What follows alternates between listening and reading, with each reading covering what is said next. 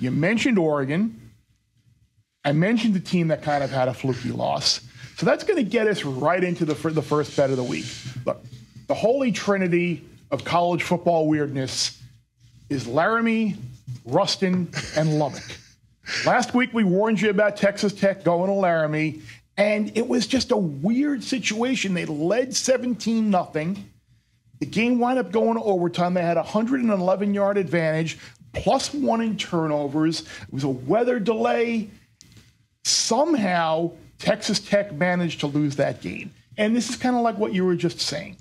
They're a 6.5-point home underdog now against Oregon. Like, was what we saw last week, does that mean Texas Tech isn't the team that we thought was going to be a Big 12 sleeper or not? Or were we wrong? Or was it just a kind of a circumstance of all these weird events and just kind of just crazy things happen? Look, I'm high on Texas Tech. I think they have a chance to have a very special season. I think you get them at home now off of that game where they really should have won. Look, I had Wyoming, but they should have won. And you get Tyler Shuck now, former Oregon quarterback, who's going to be a little extra motivated against his former team. But there's some, like I said, some weird things have happened in Lubbock. They've pulled some big upsets in the past there, played some big boys really well. But I get that the football argument really doesn't say Texas Tech should beat Oregon because Oregon is a more talented team and a better team.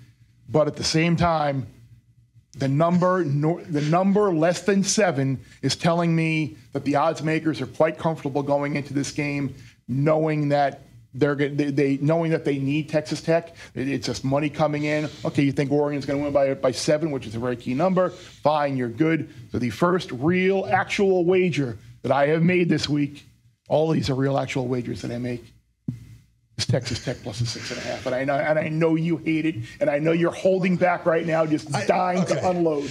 Okay, so I wouldn't take Oregon minus 6.5. Just as a principle, like I'm just not doing that. I don't bet on Oregon, but any other team, USC, Washington, anyone else, it's not the best wager to take the road team in the situation. But you have to look at the way Tech played against Wyoming. You mentioned all the things that happened. It was in Lubbock, blah, blah, blah. They're up 17-0. 10 of those points were off turnovers. And they scored 3 points the rest of regulation. Their offense was not very good. Drops, Shuck got hit all game, and then defensively they lost a pass rusher and their middle linebacker in week 1. So they're down some players. And you mentioned it. The hardest part for me as a former player is figuring out the wagering mind and the wagering ideas and the former player ideas. Because if you look at this at this on tape and just personnel-wise, there is not a position Texas Tech is better than Oregon at. They're not better quarterback, offensive line, defense. Like, where are they better than Oregon at? And that, I think, is what I come back to, is that if Oregon is the team that people expect them to be, which they playoff contender, you go into Lubbock and you win this game by double digits. That is what a playoff contender does. But your point, Lubbock is hard to play, right? And Texas Tech is kind of in desperation mode. If they don't win this game, they're 0-2 off a season that we thought as kind of a dark horse Big 12 contender. And so I think they're going to lose by double digits. I'm not wagering Oregon for this because I think, again, that's against my principles to wager really on a road team getting 6.5 like that. But Oregon is the better football team. They have better players. Texas Tech struggled to stop Wyoming's quarterback from rushing the football. What's going to happen with Bo Nix now? Like, I just think Oregon has a lot of advantages, and they're sort of out for blood this year. People are not picking them to be very good, and I'm excited to watch Oregon play this week. I think Tech loses this game by double digits. It's not really an Oregon thing. I just know these teams very well. But your first bear bet is Tech plus 6.5. The total in this one 68.5. So very high total. Lubbock, by the way, the one time I went to Lubbock was like the greatest night in Lubbock history with the Crabtree Texas game.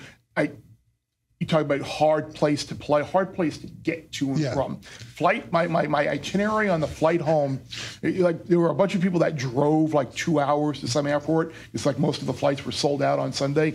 I found like a Southwest flight that I took from Lubbock to El Paso, and then like I had checked the bag because I was away since like Wednesday, or there was the Thursday game prior, so had to like claim my bag, go back in, check in for my Delta flight from El Paso to Atlanta, and then Atlanta back to Hartford. So yeah, for 3 flights, 2 airports, and 2 check-ins from Lubbock home. Last one here in this game as we kind of preview all these games going forward.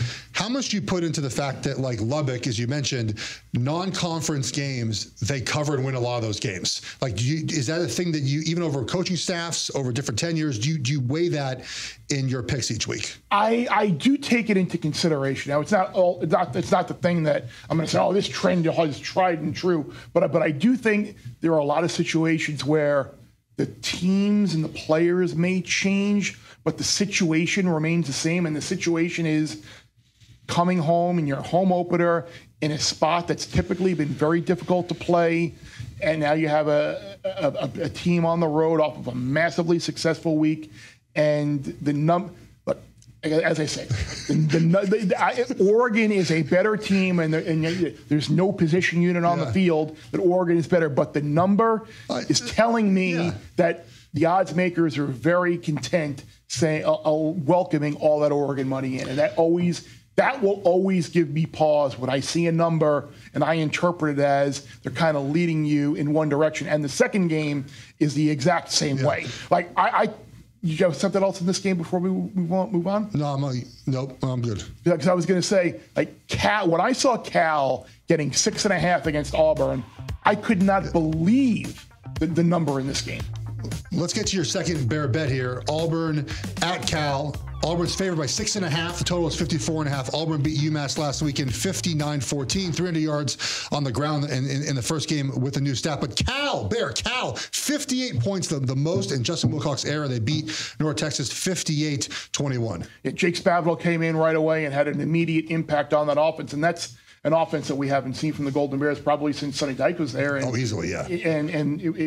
Look, as long as Jackson is coming back, and I think he is, he and Ott, the running back, who had a massive week last week, I think they're going to give Auburn a ton of problems. I love Cal plus the 6.5. That is my second bear bet of the week. I took the Golden Bears plus the 6.5. You got the defensive mind of Wilcox. Like, I didn't know what to make of Cal, but it's clear. Look, I know it was North Texas, and they're not a great team, but offensively, they just looked like a competent football team.